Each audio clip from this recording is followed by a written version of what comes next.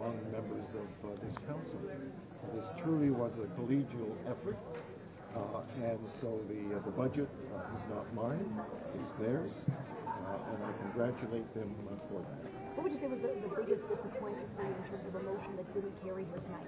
We know that the Toronto Professional Firefighters Association is very disappointed in what they say will be, higher response times, longer response times because of the lack of trucks. They're only getting one truck out on the road. They're looking for five. Well, that's $2 million extra that we put into the fire budget. And the one thing that I stressed during the debate on that issue was that what counts is the improvement to fire safety in general.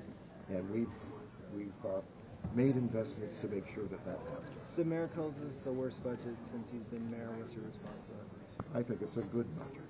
I think that this is a budget that not only delivered lower numbers than the previous budget, but it's a budget that demonstrates how members of council can work together to create a budget that serves the varied interests of the city of the residents of the city of Toronto.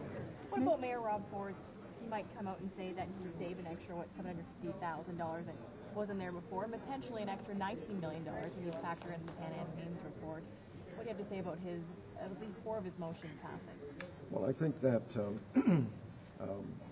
before we came into this meeting, I indicated that I would listen carefully to all of the motions that he made, and I voted for some of them. And so I think that what you have to do is look at the budget as a package, and I think it's a pretty darn good package. Can we count Pan Am as a saving or just a potential saving? It's a potential. Thank you. Mr. Deputy Mayor, your response to the story in the So it looks like